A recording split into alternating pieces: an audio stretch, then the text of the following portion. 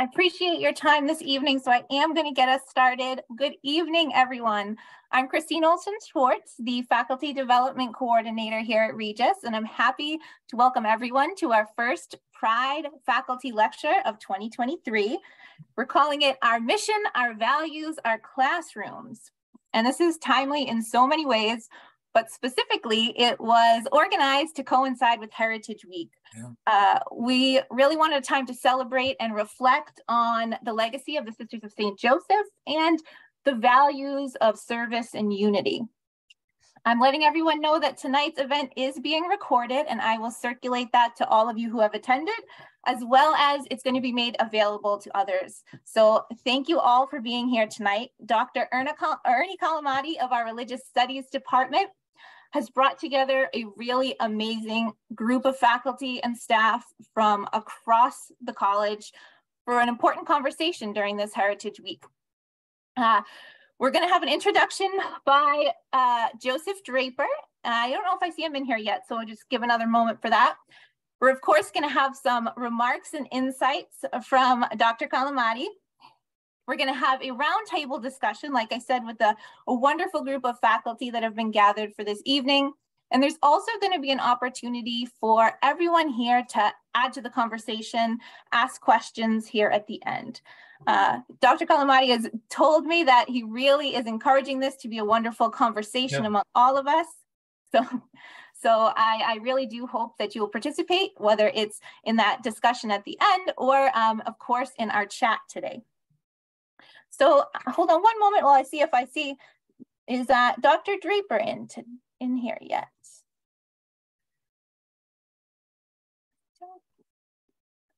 Christine, do you want me to call Joe?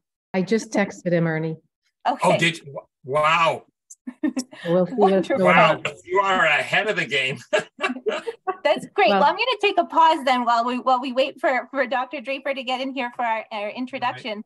To cue you all into another place where you're going to see this conversation hopefully continue, which is we have the Associated Colleges of the Sisters of St. Joseph is partnering with Regis through the Center for Instructional Innovation to try to gather some sources specifically for faculty to think about how the values, the mission, the charism are going to show up in your classrooms. And so we're looking for faculty to contribute some, some assignments, discussions, ideas for things that you do in the classroom. And so as part of that, we really hope that, you'll of course contribute. Somebody has background volume on. I think I muted everyone. Let me just double check. If you could all just mute we've got a nice big group here. So if everybody could mute your microphones, that would be wonderful. Okay, great. I think that's everyone. Thank you, Ernie. So we'd really like to have you contribute to that. Let me send you a link in the chat once we get started here. That would be a form where you could submit, like I said, anything that you think will kind of contribute to the mission, the values in your classroom. And this recording of our event tonight is going to be part of those resources because we know you're going to have some really valuable insights to share with us today.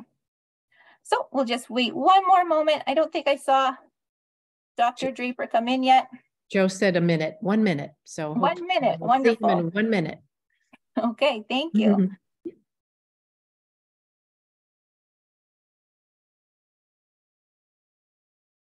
I'll start with 60, Mary Lou, and count down. Okay.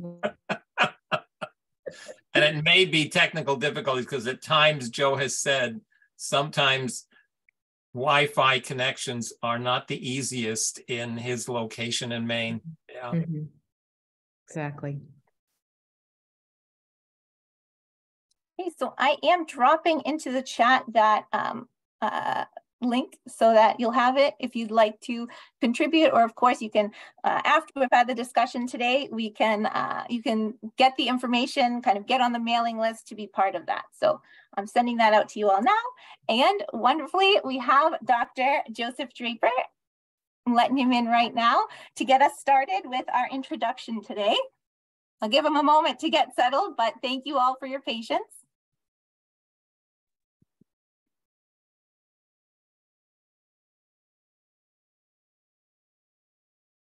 Hello, everybody. Hi, Apologize Dr. for the Draper. delay. Oh, of course. Joe. So we've just Um, introduced everybody, so we're looking forward to your introduction here today. Very good. Wonderful. Thank you so much. And I'll be brief since I'm unfortunately delayed, but I am very pleased to and honored to introduce Dr. Collamati. He has, in addition to graduating from rival schools like Notre Dame, where he received his PhD as opposed to Boston College, Ernie also hired me back in 2007.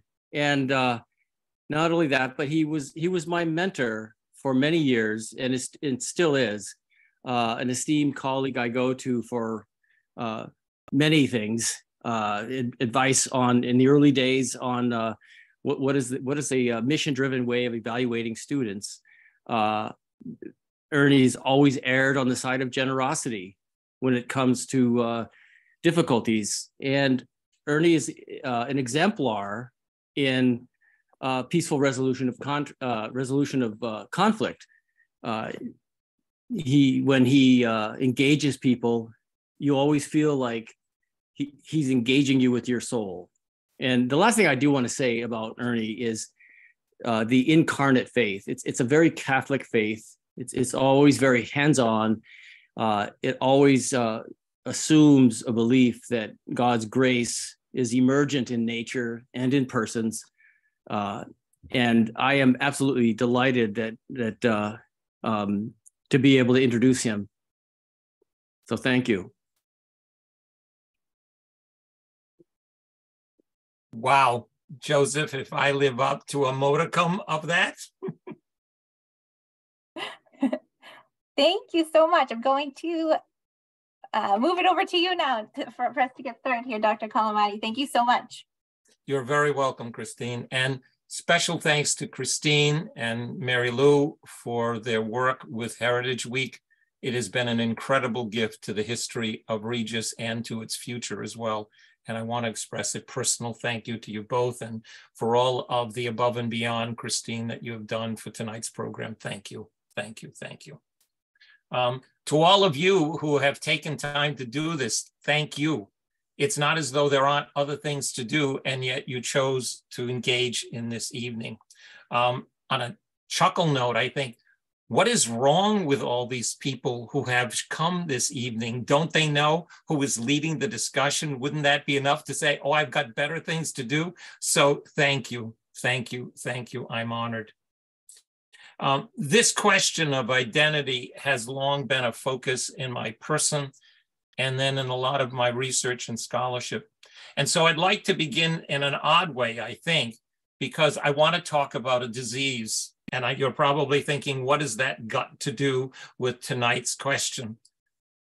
I refer to that magnificent, charming story that so many of us know out of the Jewish scriptures that has to do with the origin of evil. Chapter 3 of Genesis. What a matchless story, eh? Two unclothed people in a paradise setting who engage in conversation with a talking snake.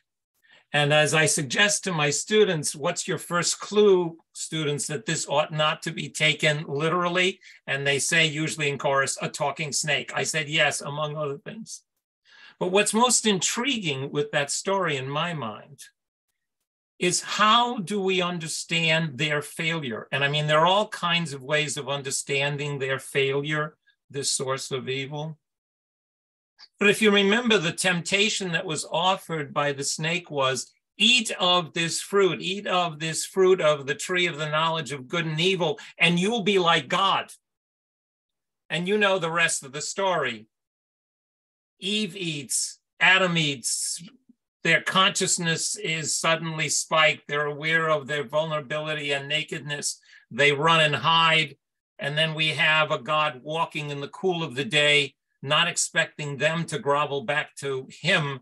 But in fact, this God goes to engage them where they are in hiding. We can talk about the failure as disobedience, lack of trust, all kinds of things. But one of the most insightful ways of understanding their failure was a teacher of mine who said they suffered from amnesia, a very acute case of amnesia. And what my professor was talking about was the invitation, the temptation was, eat this and you'll become like God. Apparently, Adam and Eve had forgotten who they were. Because in the creation story, which you're also familiar with, humans are made in the image and likeness of God. There is already a likeness, and they had forgotten. But tonight, we're focused on, as Christine pointed, a very critical issue. Our very identity at its core. What values do we hold? Who are we? What is our mission? What are we sent to do? Not just today, but also into the future. And as Christine suggested, I'm going to give just some opening reflections. This is not the classic lecture by Ernie or Joe or Sister Mary or anybody for an hour on a topic with questions and answers. This is just my firing up the engine and then turning to a classic conversation dialogue, which I hope will then spread to everybody here as an initial piece of what Christine and Mary Lou have properly said is going to be a continuing conversation, we hope. Why is this question so critical? I mean, it's critical for every group to ask itself, who are we? Where are we going? Where have we come from? Because it's easy to suffer from amnesia, and then we become interchangeable with any kind of other corporation or group. We are a Catholic institution of higher education that has been founded and sponsored by the Sisters of St. Joseph. What, in fact, does that really mean in terms of identity? To add even more urgency to the question tonight, a few years ago, I addressed a group of educators and administrators from across the United States who are associated with the Sisters of St. Joseph sponsored institutions. And I said, we're at a pivotal stage in the history of the Catholic Church. It's absolutely pivotal. And people who study the history of church are going to look back at this period we are in and say, we are either going to define ourselves into the future, or we will become simply unrecognizable in terms of who we are. What do I mean? For decades, religious orders of men and women founded and staffed institutions of higher ed in the Catholic tradition. Boston is noted for a number of them, and they were all founded by religious orders. For decades, and some of us are product of Catholic colleges, the presumption was just by going there and being in the midst of the founding religious community that had multiple members, whether they were Jesuit priests or Sisters of St. Joseph. I want you to think about this from the 1940s of Regis College. In the 1940s, there were 80 Sisters of St. Joseph missioned at Regis College. 80 Sisters of St. Joseph. In 2023, there is one Sister of St. Joseph, and she blessedly is among us tonight. Those 80 women served as administrators, as professors, as support staff, as student service people, as sisters who directed dormitories and were present within the very residential life of the student. Whoa. That's gone. And it's gone again and again across the country in countless Catholic colleges. I'm not saying there aren't some Catholic colleges that have some or many. Providence College is an unusual one. They have over 40 Dominican priests, but that's a rarity today. So what, good people, we are now in is what I call the ultimate tag game. The ultimate game of tag. I don't know if you have fond memories. I have fond memories of tag as a kid. It was fantastic because my family happened to have a very large backyard where we could hide all over the place, which caused untold challenges for anybody who was tag, you're it, and you remember it. And how we ran like the Dickens to avoid being tagged. History, my dear colleagues, history has now tagged us. We are the stewards of the identity and mission of Regis. No longer can any of us with any authenticity say, it's up to the sisters to provide it. No, it isn't. And by the way, in the evolution of Regis and all institutions they sponsored, it was always understood that the men and women who joined with them were in fact partners in the mission. But I think it'd be fair to say that when parents sent students to Catholic elementary or secondary or colleges, they identified the college with that founding order. And I think the common assumption, friends, is this: just by having faculty and staff and students in that immersion, it was almost like breathing the air that religious order gave us. It was the environment. I mean, think of a group of dedicated women here at Regis whose community life was public for everybody. Their ritual of daily prayer, of Eucharist, their practices as a community were lived out daily among us, and they wanted us to be part and parcel of it. We aren't members of a religious community, but are there aspects that fall to us that we are absolutely challenged to live out? And the answer is, I think we must, or we fail miserably at maintaining who we really are. I don't think Regis will ever stop being a good college. The question to me is, will we in the future be a good college with a very distinctive identity that sets us apart? And I think that's what everybody here tonight wants.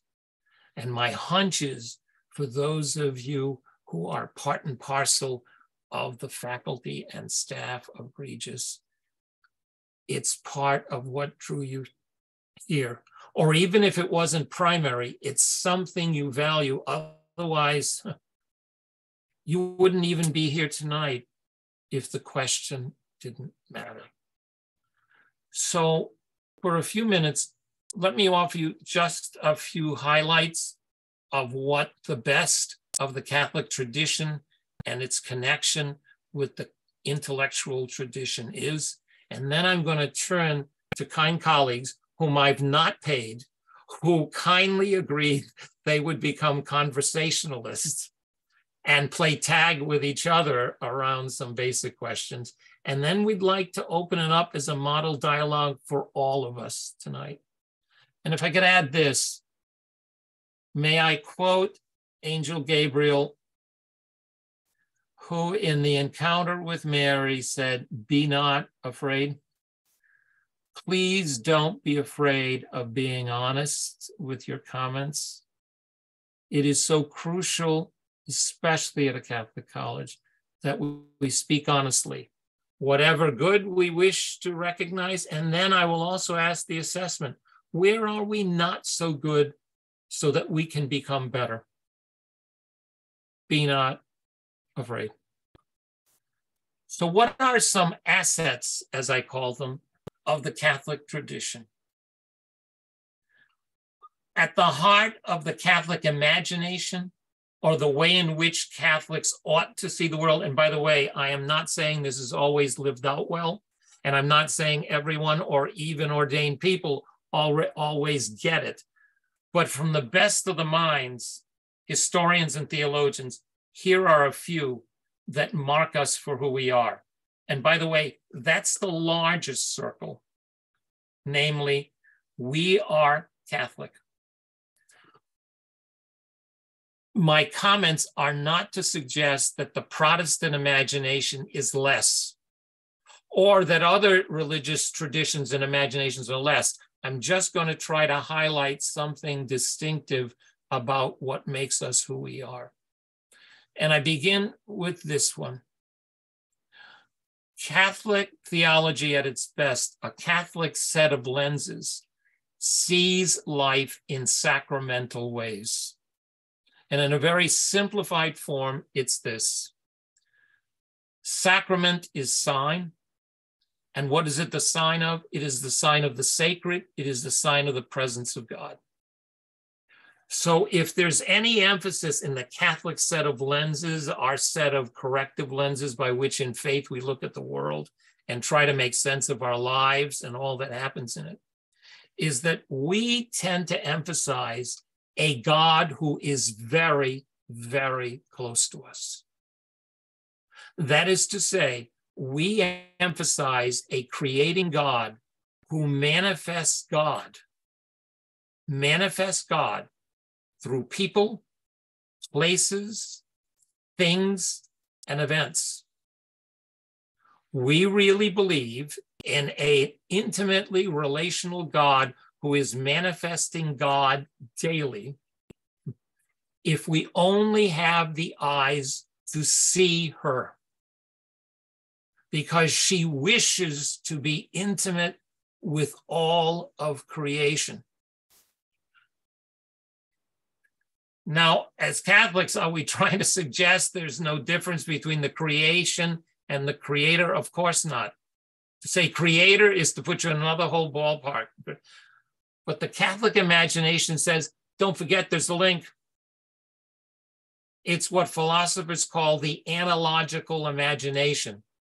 Analogy, namely, you've got two things that are different, God and the world. They are very different. But analogy said, but there's also something that links them.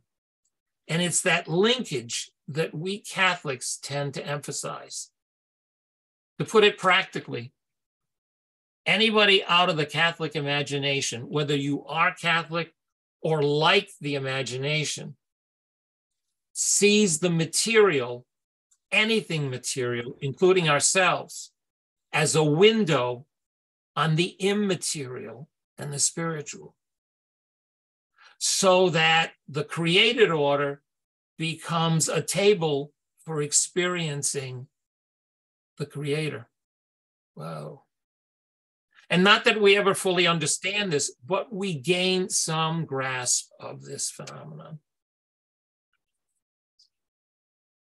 After all, you and I are made in the image and likeness of God.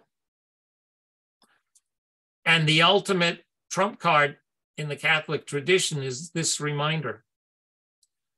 Our lives only make sense if we are Catholic in light of the story of Jesus, who we understand to be fully human, who has the radical presence and manifestation of God such that we see him as the Messiah, the incarnate one. Well, if the enfleshed one is part and parcel of us, then all of created material reality is a window on God. If that's the big picture, then all of creation is good because of the Creator. And as Thomas Aquinas reminds us, God distinguished us and linked us to God by two incredible gifts, the ability to think and the ability to choose. And thus, Regis College. Regis College, as a Catholic college, is dedicated to developing in all of us who are employees and to all of those whom we serve to develop and nurture their ability to think critically and to become gifted in their vocations, but no matter what they choose, have the gift of also raising the biggest questions. And this is just a little note here. What's one of the things that ought to regularly distinguish Regis in its curriculum and in our classrooms and outside discussions is that you and I ought to feel incredibly comfortable here raising the biggest questions, the most important ones. Where have we come from? Where are we going? Where is the world going? Why is there injustice? How can we, in fact, heal the brokenness in the world? Those are not routine questions, but they're the questions that ought to animate us.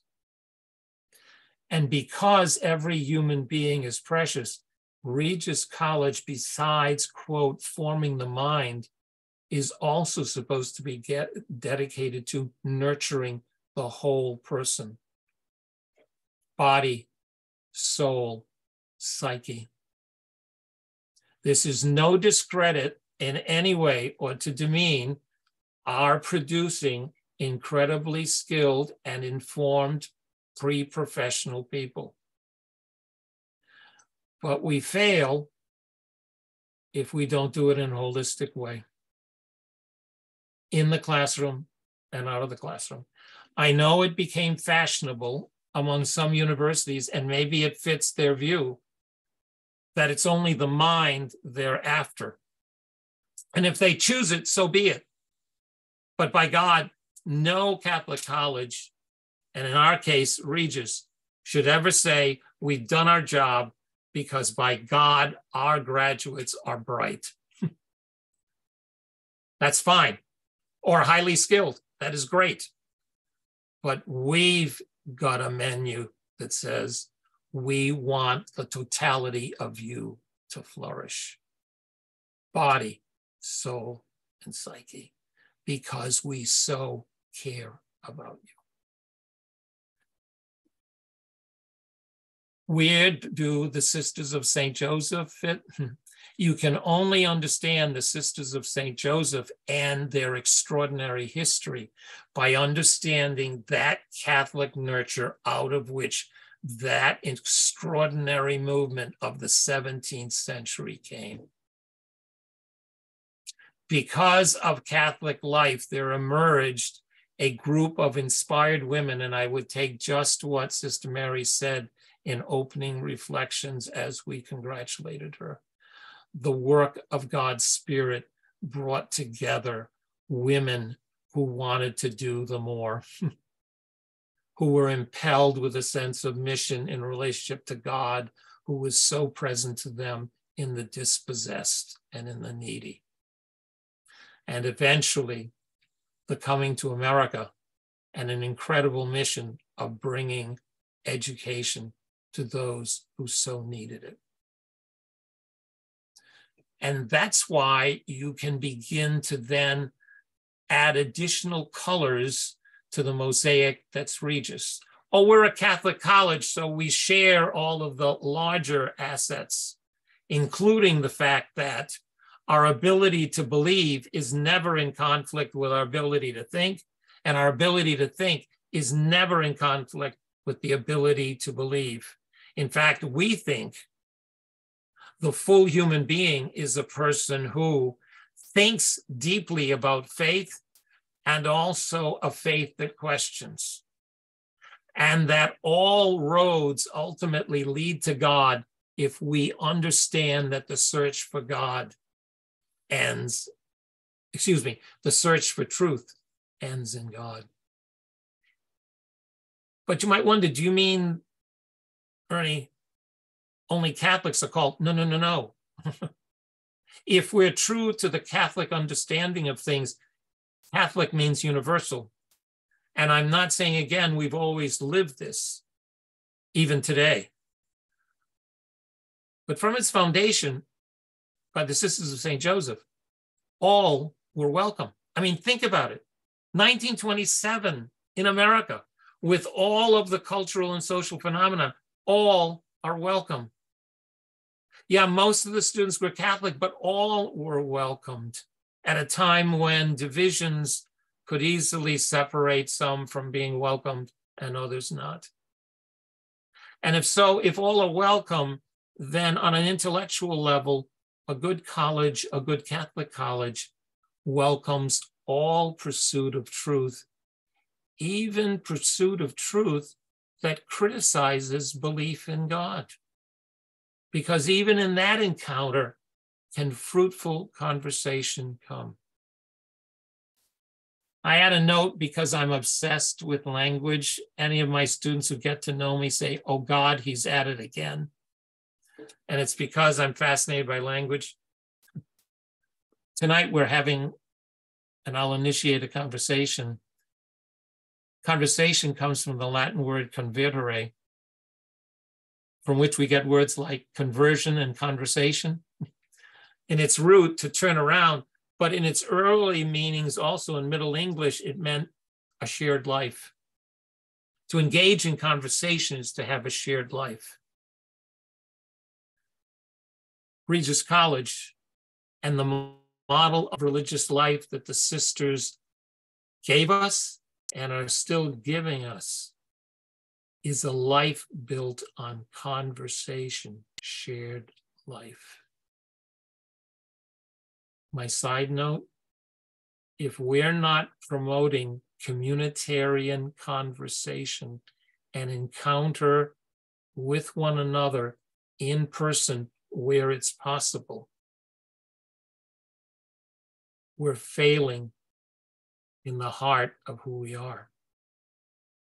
Because it's that conversation, whether it's in person here or for those at distance. And that's why it's called at distance, because persons can't be present to the giftedness of being in person, to promote appropriate conversation. So the multiple paths, whether it's sociology, psychology, history, biology, chemistry, astronomy, are all holy endeavors, H-O-L-Y, in the Catholic tradition. Because ultimately, if we have the set of lenses to see it, all roads in an ancient world led to Rome. In the Catholic vision, all roads in the hard work of seeking the truth lead to God. So a brief note by Ernie, the teacher, and then I'm going to turn to my conversation partners with TAG. On a practical note, I have to ask myself, good friends, what difference does it make that I'm at Regis? What difference does it make in the classroom? I think in 2023, just briefly, I shared with my students recently, I look at walking into CH 340 or any classroom as sacred space. And I say that not that it's a novelty. I think it's sacred space whenever people have a focused search for truth and they're gathering together in communal learning. But I have added the word sacred because of the world we live in 2023. Think about the loss of conversation over the last 10 years.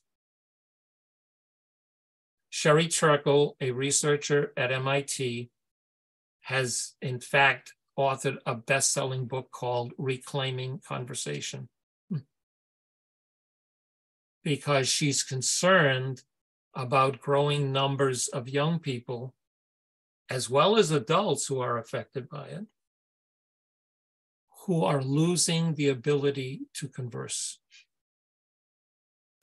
And her call is not for us to have a mass demonstration and foot stomping on Apple products. That's not her call. But it is to say she wants to bring us back to the relational possibilities that happen when people talk to one another in community around matters of significance. Wow. So that people are always valued more than things. At our kind of place, that should be first order. People, conversation before things. This is my own pedagogical note. The last thing I think our students of traditional age, and I speak here only of the residential college, the last thing students aged 18 to 24 at a residential college in 2023 need is more screen time. Because increasing numbers, as Sherry Turkle says, are increasingly uncomfortable with conversation, prefer texting to talking, and that's verified by my asking students. And the uncomfortability of encountering face-to-face other human beings. What a loss. So for me, the excitement is the college gives me and all of us, and this is strictly with the residential program, the opportunity to engage in the radical act of conversation about things that really matter. Wow. And the Sisters of St. Joseph modeled that art from their first gatherings in the kitchen in Le Puy, where at the end of every day, where they went out to the quarters, they came back, gathered in the kitchen to pray and converse. Tag, Dan Leahy. What difference, Dan, does being at Regis and your work, what difference does it make? Ernie, that is so unfair to have to go after you. Thank you for pointing out my sin, Dan. I feel like I want to take a walk around the block and write in my journal for about an hour. No, please, Dan. The important thing is Pope Francis would say the renewal of Catholicism is based on synodality, talking with everybody. And this is all about talking with everybody and your insights and those of the others in conversation about what difference it makes, because your voice needs to be heard, Dan. See, even in offering an encouragement, you're still doing it. So thank you. A wise person. I will just simply say, and again, I really want to hear from so many other people that I think you're exactly right. And I think a lot of times these conversations help us to understand the gift that we have and the opportunities before us. Over spring break, I was part of what we call the Civil Rights Movement pilgrimage in Atlanta or in Georgia and Alabama. And the phrase every night when we would experience really challenging, difficult parts of history and significance, the phrase that kept coming up every night at reflection was, because the truth matters. And I won't get into a lot of those details now. I invite everyone to come to Regalos on Thursday night. You will hear from our students. But I think that can be said about our school as well and why we're at Regis. I think that our tradition, our values, our mission, that we have an important opportunity to share the truth with the world about our students, about our world. It's an important message that a lot of other places who educate don't necessarily include. It's a fundamental truth about creation as good, about the human person as good, about the directives to live in community, in justice, characterized by justice, that we are designed for love, we're designed for conversation, we're designed for intimacy and connection. And in this time of increased anxiety and unhappiness with so many of our young people, we have a suggestion to deal with that. And we prepare students not just for a job, but for a life, a meaningful, successful life. And I think that we're always, all of us in each corner of the university, are trying to figure out how we can do that together and to do it within our work in an even better way. So That is so much more. I just want to hear from other folks, and I don't know who to tag next. I will let you tag the next person, but thank you for the opportunity. Oh, Dan, we thank you very much, very, very much. Hey, Lisa Fairdy, School of Nursing. How about Lisa's understanding? What difference does all this make? What brought you to Regis, Lisa? Any insights you'd like to share with our good people? Good evening. I suppose I would start by echoing Dan's statement that I'm a bit taken aback to now be the third person to speak. Particularly since I have nothing prepared except years of theological school. But I will do my very best. I suppose from a faculty perspective, I feel increasingly challenged to weigh academic needs, content delivery, while still sponsoring the community that I know Regis is and still wants to be, and quite frankly, was the Regis that drew me initially. I'll be honest, I knew very little of Regis College before I applied to teach at Regis College. I did have a teacher in high school. She taught English, and I knew that she was a Regis College graduate, but that was my only connection to Regis. And then to this day, I don't recall doing so, but apparently I had posted my resume and President Hayes found it and reached out to me. I wasn't even living in the state at the time.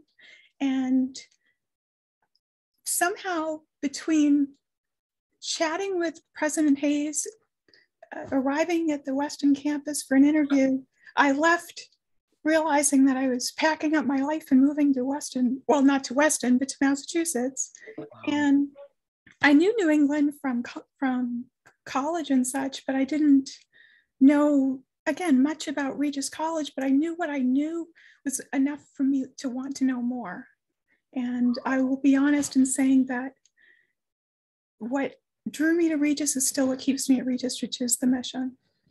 Wow. Lisa, you are always prepared, even when it's spontaneous. Trust me. Oh, thank you. You're very welcome. Hag Charlene of the School of Business and Communication. Well, thank you, Ernie. I'm so glad you called on Dan first. I was just hoping that it wouldn't be me. Charlene, I'm prompted to say, you know what? The funny thing is, we teachers end up being just like our children and our students, or right out of a Snoopy cartoon. Please don't call on me first. We're the funniest things going. We really are. I fully get it. I'm with you, Charlene. But well, thank you for your graciousness. Thank you. Ernie, that was wonderful what you delivered here. It was just beautiful. Thank you. You're very welcome. I grew up in the area, so I knew about Regis when I came. I went to a Catholic college. I went to Catholic school from preschool to 8th grade, and then Catholic college. So, I mean, I understood what it was going to be all about. I think my greatest concern, or things I think about often, is, you know, when the sisters are no longer with us, how can we sustain and keep the mission and keep those values in place without the sisters here? Yeah. And so that's probably the biggest ongoing question. And also, you know, why do people send their kids to Catholic schools? Why is that important? And will that continue to be an important factor in the years to come? You raise very pivotal questions, Charlene. And I know, because of our friendship, it's not simply an intellectual question for you. It is a deeply personal one that's lived daily. Thank you. Hag Ababa.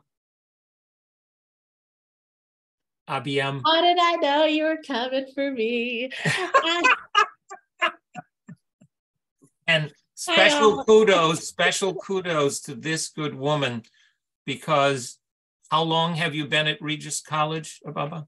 This is just my second year. Her second year. And I went to invite her. And with a smile, she said, yes. And so we are very grateful, because we want voices that have been here, but voices of newness that have brought you. I love it. Thank you so much for giving me the opportunity of being here tonight. So for me, what brought me to Regis? It's actually funny. I was in the field. I'm a social worker by training. I was in the field for 9 years and was tired of the field. So I started applying to colleges in hopes to teach. And honestly, it was like, this is not going to happen. It's not an option. You're not going to be teaching, but just do it anyways, right? And I applied to my undergraduate school. I went to Eastern Nazarene College in Quincy. And honestly, I feel like having my experience at ENC has literally paved the way to where I am today, right? Wow. ENC has been a lifesaver, a place of just growth in my life, right? And I applied at a job at ENC, got a job there, easily could have gone there. Could have been my comfort zone, right? And for me, more than anything, I wasn't in a space that I just wanted to be comfortable. I didn't just want to go and teach with my professors that I have wonderful connections with still, and not know what would come after that, right? So I took a leap of faith and I was like, you know what? I'm going to say no to you, ENC, which is super sad because you have played a huge role in my life until today. And I chose Regis. And for me, the reason I chose Regis is because of the incredible team that interviewed me, and just the way that they poured into me was wild. The way that they spoke life into me, and I'm like, wait, where am I going? Like, what do you mean you see so much potential in me? And I think that's the greatest part of my story, is hearing that I have potential, right? And that's all that I want our students to know, is that there's so much potential in them, right? And that's why I teach. That's why I have such a heart for social work, and a heart to pull out strengths from my students on a daily basis, no matter what their background story is, no matter where they're going, right? After graduation, whatever that might look like. And I think for me, the biggest core value that I really hold on to at Regis is care for all God's creation, right? From the point of where they are, my hope is to carry out, be a part of carrying them out for the 4 years of them being at Regis. So I don't know if this answers the question, but I hope it does. And I appreciate you. Thank you. You are very welcome. Ababa, you have answered. And anyone who passes by your office sees the effect you have on students who converse with you. Whether they are in tears and bringing a problem to you, or joyous, they are all better and enriched because they converse with you. I've seen it. Thank you. Right now, I'm smelling the need for a woman of science who needs to address what difference a scientist can make at a Catholic college. So tag Erin McQuaid. Ernie, I have to tell you that when I told my family Ernie asked me to be on a panel, they said to me, "Did you look directly in his eyes again?" What brought me to Regis College was I think, Erin, I think for those who don't know, you better tell the short story behind the eyes and what the meaning of that is. The short story, and Chris, you might want to chime in. The short story was at an ERC meeting when they needed someone to be chair. I was the only one who looked directly at Ernie. And I've learned my lesson. It kind of, Ernie, it's Genesis-like, isn't it?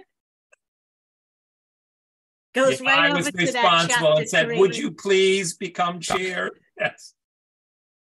That's the eyes.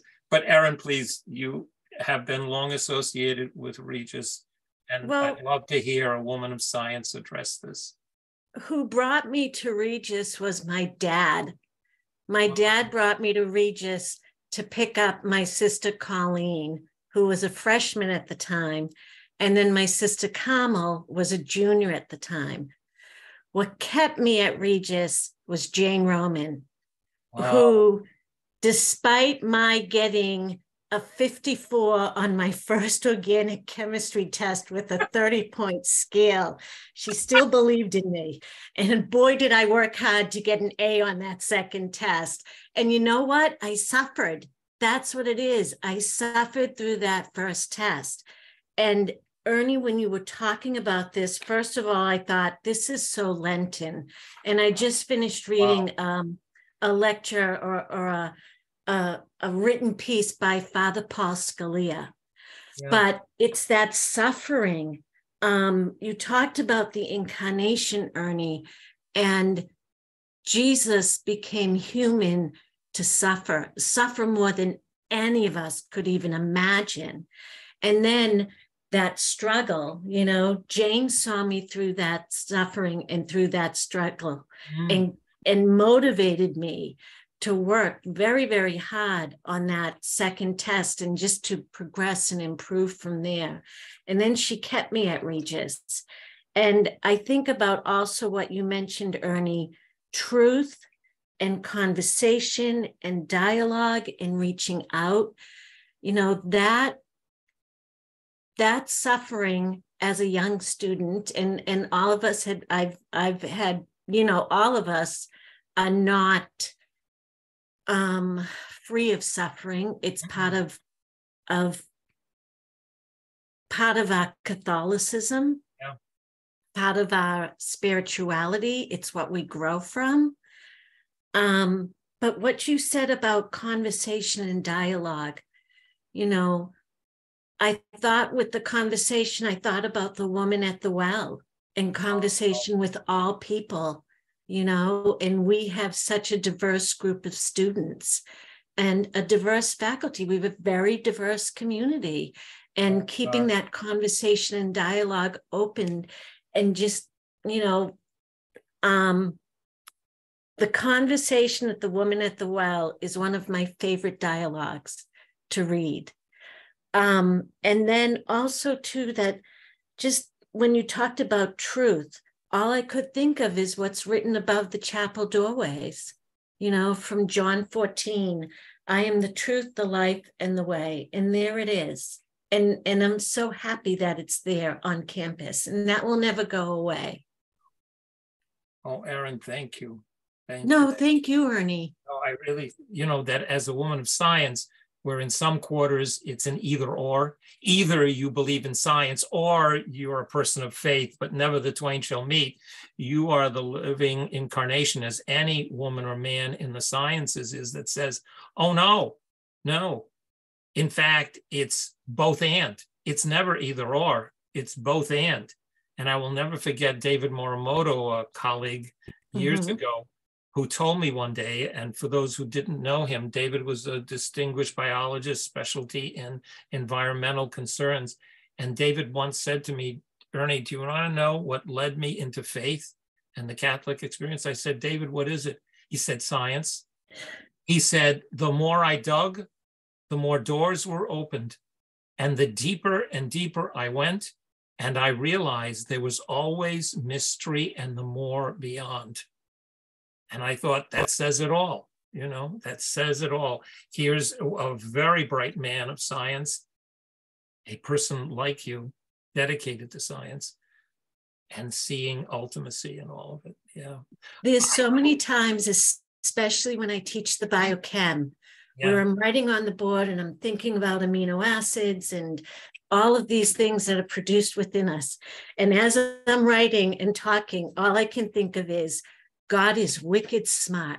God is wicked smart. All of this come together. And I'm not laughing at the truth of it, but my God, talk about Bostonian pronunciation of it. Wicked smart, you got it. I think that ought to be another theological piece that we can chip into the side of the Maria Hall Annex. Just chip in along with the values of the sisters. God is wicked smart. That would say plenty. Erin, I think you'd agree with me. I think it's really important to hear from somebody who's dedicated her life to a special way of responding to God in religious life. I'm thinking somebody like Marielle Murphy might be a good conversation partner. I agree. Sister Mary, you're tagged. I guess so. Thank you, Erin. I am so inspired by all of you. And not just in this conversation, but in the conversations that take place on a daily basis when we run into each other, when we meet each other. And I witness the way we respond to our students. And I witness the love and the care and the relationship building that takes place every day. And we don't need a script for it. We just know that relationship is at the heart of our mission. Thank you again to everybody who spoke. I would just want to add that I, again, am inspired by what happens in the classroom. The students that I meet, they give me such hope. The students give me great hope, personally and professionally.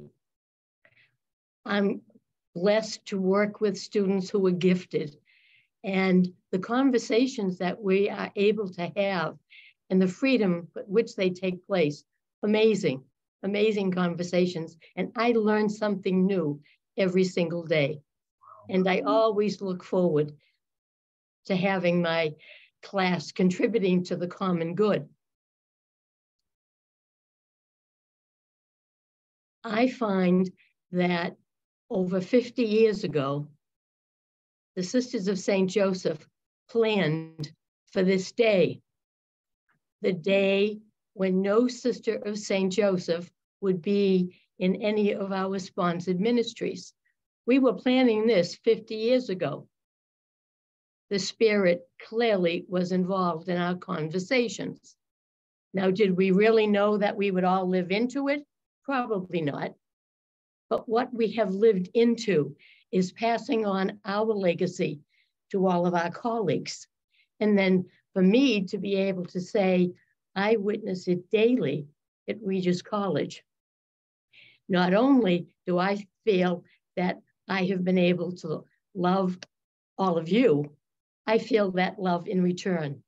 And so as I get ready to say goodbye, without knowing that was going to happen, I just say, thank you all so much.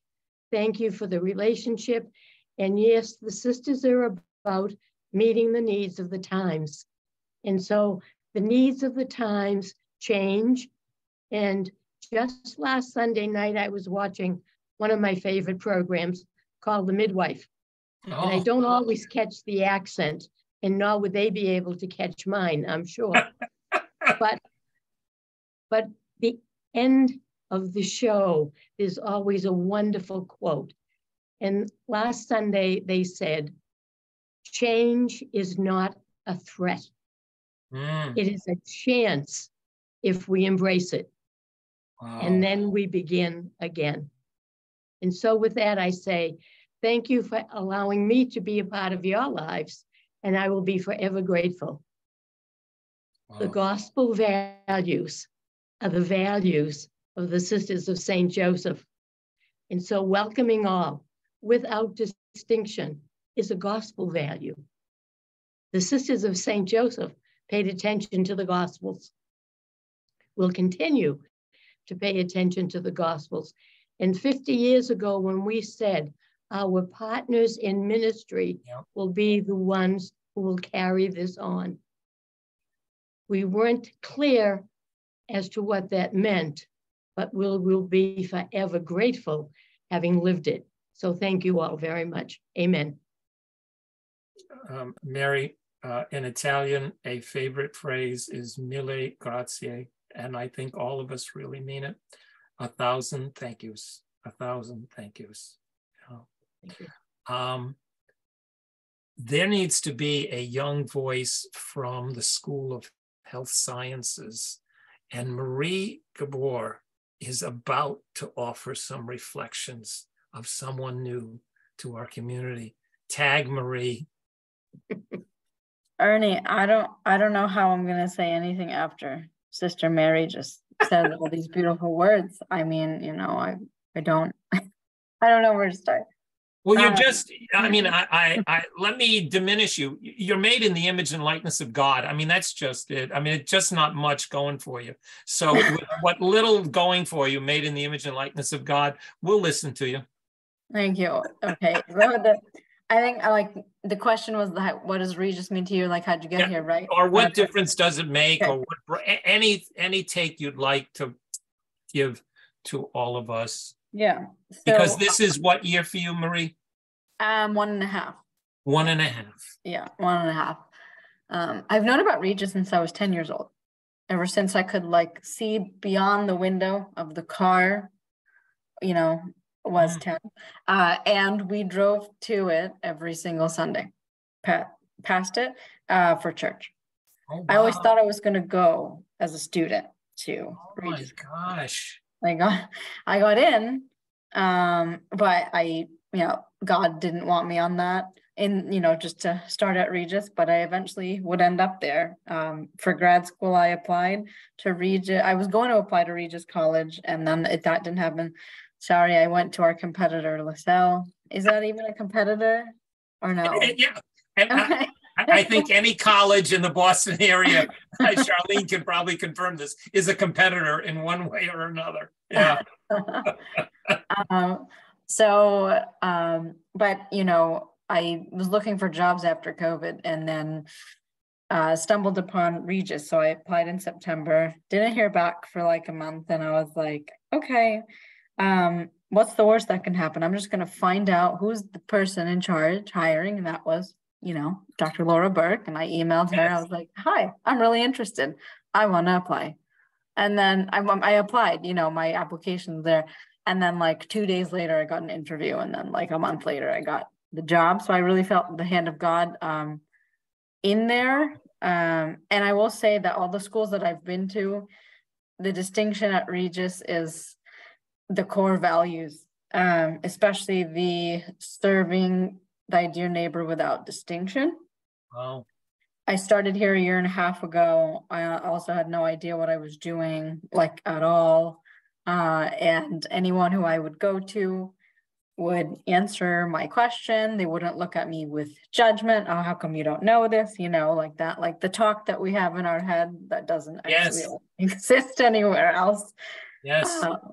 Yeah, and I've just really felt like it's my home here, and I've been praying so long to find a place where I belong, and I know that God has brought me here for that, and I only hope to do a lot of things here in His name and whatnot. So yeah, I really feel the distinction, like even comparing like LaSalle, because again, competitor and also private school, like 10 minutes down the road.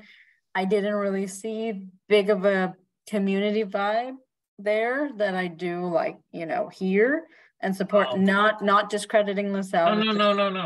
No. Experience with it, but I truly do feel like, deep roots in the core values. And that's really what sets Regis apart from all the other institutions I've been at and all the other institutions I've taught at. Wow. So, yeah. Marie, you have said plenty. I hope so. I think I was rambling. You will continue to be very fine contributor to Regis. And from Marie, I want to turn to another M who will provide very distinctive insight. Michelle Cook, please jump on board.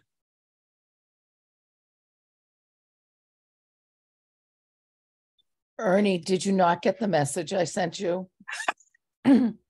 Were you not paying attention? I deliberately turn down messages that say no. I said to him, don't even think about it. But apparently he did. And he decided against my wisdom. Okay, so here's my take. I grew up around here and my sisters went to Fontbonne Academy. Wow. I went to St. Clair's. The difference between those two schools was amazing. So I had a fabulous education at St. Clair's. I was frightened the entire 4 years. They were scary Irish nuns. Now, there's a gap between me and the rest of my siblings. So I was in college the first time I went to Fontbonne, and I was going to like a concert my sister was singing in. And I was like, just sort of looking around, and I was like, oh. See, at St. Clair's, they only really were focused on the academics, where at Fontbonne, it was completely different. They didn't care whether if you were good at one thing, that was great. If you were good at something different, that was also great. And even as a, 20-year-old, I could figure that out when I walked in there. And I remember saying to my mother, how come I ended up at St. Clair's? And she said, because you got that damn scholarship. But it was a big difference. It really was. And I guess it shocked me. I was very jealous because, you could do something other than, go to the board and do a geometry problem and hope that nobody yelled at you. It was very different. And it carried through to Regis too. And it was very much the same. And I remember when I first arrived at Regis, going up to Sister Camilla, because there was a nun at Fontbonne who was she was in charge of the chorale, and I thought it was Sister Camilla, our Sister Camilla, and it was not. Carmela would be very impressed that she's also now distinguished in music besides education. That's right. But that's and now I'm at Regis. I went to Regis for my master's degree. And, and the thing I remember the most about that was when I called someone up, they said to me, this is the quote, "Don't worry, Michelle, we'll get you through." And they did. Wow. And I mean, at the time I was a young mother, and I was like, I had two kids in diapers and one on the way. I mean, and they did. They got me through. Michelle, thank you for always heartfelt convictions. And like Cana, the last does not mean the least. Dear Joseph, my colleague and friend, would you finish the conversation so that we can toss the table open to all? Joseph Draper. What difference, Joe? You really went there, didn't you? Yes. Yes. You said yes, and I. You can run, but you cannot hide from him. Yeah, I got that, Michelle. I'm right on it. So one of the things that I like to do is sort of spread the influence that I experienced when I first came to Regis in 2007, and it was the generous spirit of people.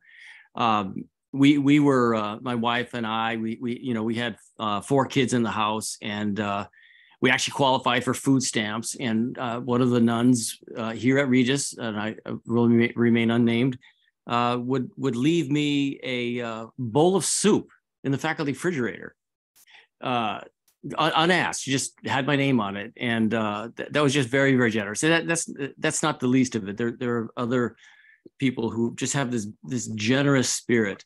I remember even the president found me a place to stay because to come down to Regis from Maine, and I've noticed that's pretty common. It's not an unusual thing. I've seen that generosity of other people sharing that, and I just find that to be a remarkable it's a remarkable trait amongst a number of faculty who are by nature prickly, who are by nature, who see conflict not as a problem, but as necessary for building relationships. There's a prickly side to faculty but it never masked or hid what I see as this generosity, and that's one of the things that and the last thing I'll say is, it was funny when I called my mother in 2007 and said, I got this position at Regis. She goes, Regis College? You mean the one in Weston? I said, yeah. She goes, my sister graduated from there. Now, this is my mother in Spokane, Washington, Wow.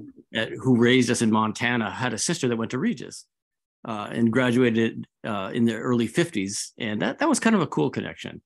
But and no less generous is Ernie Collamati, his time, his mentoring, and in his counsel. And I want to thank you for that, Ernie, and everybody on the panel. You are very welcome, Joe. And as Sister Marielle Murphy, Sister Betsy Conway, who have served so well, regularly remind me and remind all of us, when all is said and done, it's all about relationships. And so, Joseph, as to my colleagues and friends, right back at you.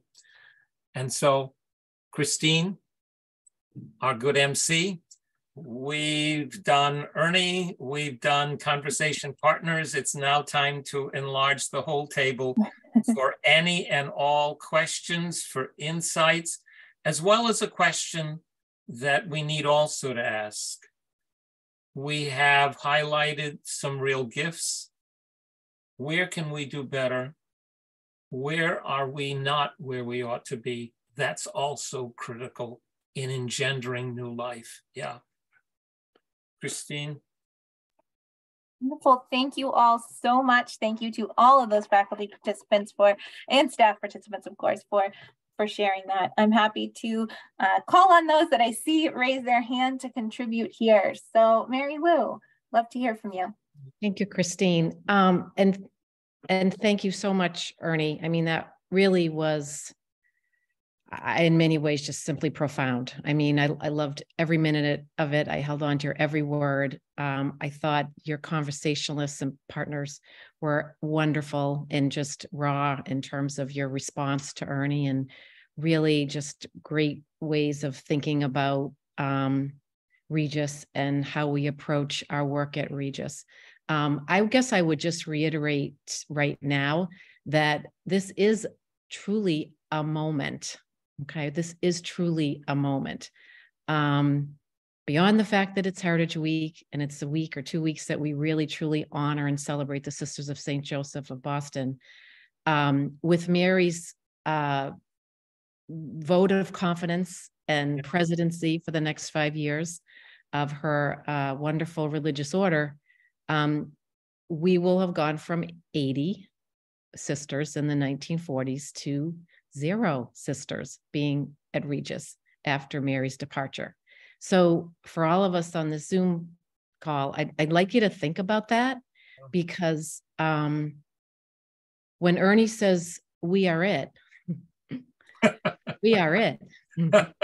I mean, we are it. And we are now preaching to the choir, because you're all here, and you're all here for a reason, because you're interested in Regis, you're interested in these values and this mission and this legacy and the charism of the sisters, and how we want to really internalize that and continue to operationalize it in every way we can possibly do it. But we are it. So I guess I would just suggest that we all really think about how we as individuals can turn this incredible conversation and dialogue around into ourselves, and how we all can really, in our own ways, continue to move this important legacy forward. I always say we not only, talk the talk, we walk the walk. And we do it in so many different ways, whether it's in the classroom, whether it's the way we respond to each other or respect each other. I always offer the image up of there's it's not an image, it's a reality. There's never been a time when I've began to walk into College Hall and a student has not stopped to open the door for me or run to open the door to me or open the door to me as we may have been leaving the building together, but we kind of got there at the same time. The student jumps ahead and opens the door. And so I always feel like that image is so representative of Regis. You know, we have opened a door, we've opened the door for our students and they are here. And, you know, it's nice for us to continue to think about ways in which we can always, and I love this holistic way of helping them to move through Regis, you know, with this important mission in their hearts and minds and with these values in their hearts and minds. And as we say in our mission statement, you know, contributing to that, you know, the common good, you know, in a very specific or very global way. And so I just challenge all of us, I guess, to really think about this conversation and think about the ways in which we individually and collectively can continue to move this legacy forward without the presence of the sisters on our campus. And I'm going to start to cry, I think, so I got to stop. But I really feel that deeply. Thank you. Thank you so much. And thank you, Mary Lou, for, you know, really encouraging this event to move forward. Thank you so much for your guidance on it, as well as kind of your inspiration here. It's been truly wonderful. So Professor Naomi Cooker, I'd love to hear from you. Thank you. Thank you, Christine. Thank you so much, Ernie. Mary Lou, having just heard from you. I didn't want to let go of the opportunity to speak to what has been said here tonight. And this is an incredible gathering. Ernie, thank you for your wonderful opening and having this conversation and igniting this conversation. I don't know if I'll just say there's a little legacy here too. For me, I was actually hired by Sister Betty Colley. Wow. Yeah. And so I remember that time well, and I find myself here. Also, I guess what I want to say is what I like to do is inspire the gifts that the students come with already. And that part of this mission and the core values is seeing, and you said it in the beginning, Ernie, that it's sacred ground. And what I experience with you and with a lot of my colleagues is that when we meet in the hall, it's sacred ground in that conversation. And one of the things that I would invite everybody to do, and we're inviting our students to do, and Dr. Fitzgerald is instrumental in this, and that is we are officially relaunching the Regis Herald, which has long been an independent newspaper of Regis College. And when I say independent, I do mean independent. And there was mention here several times about the truth. Dan, you brought it up with, you know, your time down south, you know, because the truth matters, you know, facts matter. And there is and I'm going to expand on this tomorrow night. So tomorrow night, you're all invited, 7 o'clock in College Hall 202. We are celebrating the relaunch of the Regis Herald with Amaka Ubaka, who's agreed to come and be with our students. She's our commencement speaker, very generous with her time. And one of our students is going to interview her. But that the Society of Professional Journalists, and I think, Fitz, you can, you know, we're journalists here, and I know in some ways journalism is like academic research and integrity. You know, we're seeking something. And one of the tenets of journalism is to seek the truth and report it. Yep. And, you know, so I want to, you know, with my colleagues, all of us, to foster that in our students.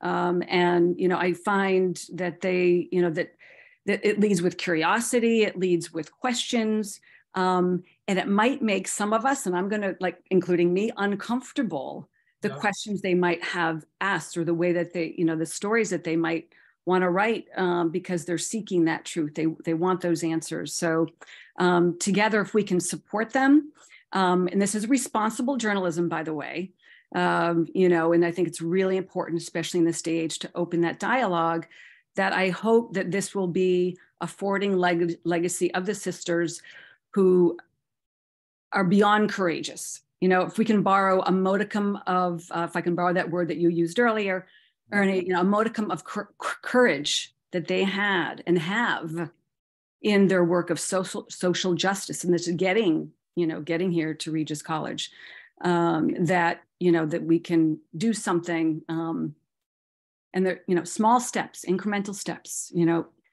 conversations, and that's how I think we can do that. But to have this opportunity for our students, I think, is really important. So thank you for letting me take this time to share that.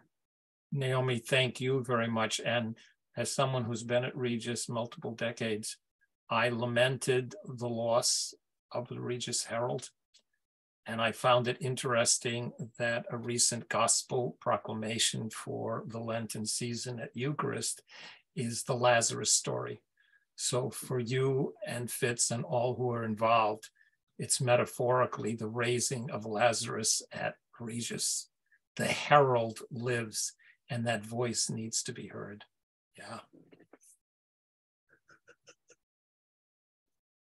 Wonderful. Thank you so much. I don't know, Professor Christopher Kubik, did you want to continue?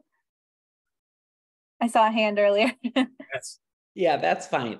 Thanks, Christine. And thanks, Ernie and all the other presenters. Why don't we have more time for these conversations amongst us so we can be so inspired routinely for our students? I think what I want to bring up is, you know, the question that Ernie says, what aren't we doing well, and what should we think about? And I really, from the bottom of my heart, this has been a lovely hour and a half. And Sister Mary, I'm going to miss you so much. So I think about, I thought about it for many years, but it's kind of resurfaced when I read the Chronicle this morning about this notion of grades, and our first years and our first gens that have been like behind computer screens for years and might not be able to know how to converse, and yet we throw them in these situations. And when I think about the title, you know, our mission, our values, our classrooms, should our classrooms for that first year experience, and I don't mean the class, I mean the first year, or, you know, however we define that first semester, first 18 months, should we be focused on that grading effort versus community and conversation and effort to align with, you know, what students know or don't know about higher ed and the realities of what COVID has done over the last few years? It's an interesting dynamic. I don't teach first year students, but I know that they are not the same first year students that we've all taught for many years. And you know, in the spirit of what do we value and where is the compassion, I don't know what the right answer is, but I bring it up as a question. Excellent question, Chris. Really critical question. Absolutely.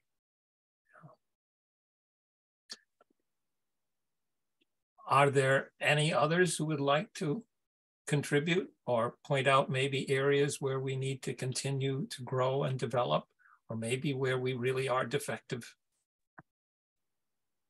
I just want to, hey, everybody. Chris, that was great. Hi, Bernard. Hey, everybody. Hey. I do want to say, Chris, you know, that's the challenge. The loss of Sister Mary, and it's going to be a loss for a Catholic institution to have no person's part of religious orders is devastating. I think that at the height of my time here, Ernie hired me in 2010, I think we had 7 sisters if I count all the persons who worked here. Now there'll be none.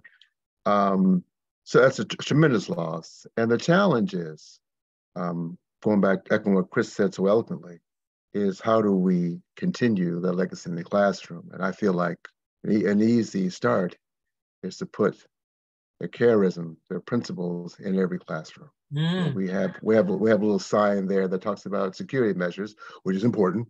Don't get me wrong, but having those principles there is a start.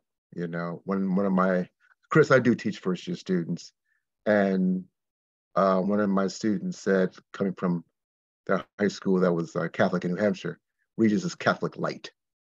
Catholic light, and that resonated with me. You know, she said, "Where's the presence?" That's something we should think about as an institution. So, Chris, right on, classroom. But it's going to be a challenge to carry on the legacy because, this thing that started in 27. Wow.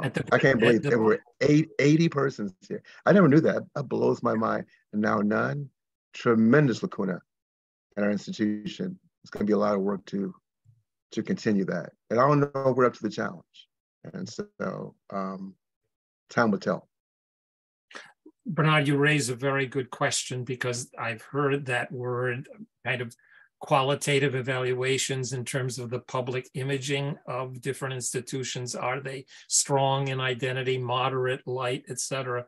That opens a whole can of interesting questions too. For example, you're right, and it was brought up by students in a public discussion some years ago. Why aren't there more visible signs in the classroom of our identity?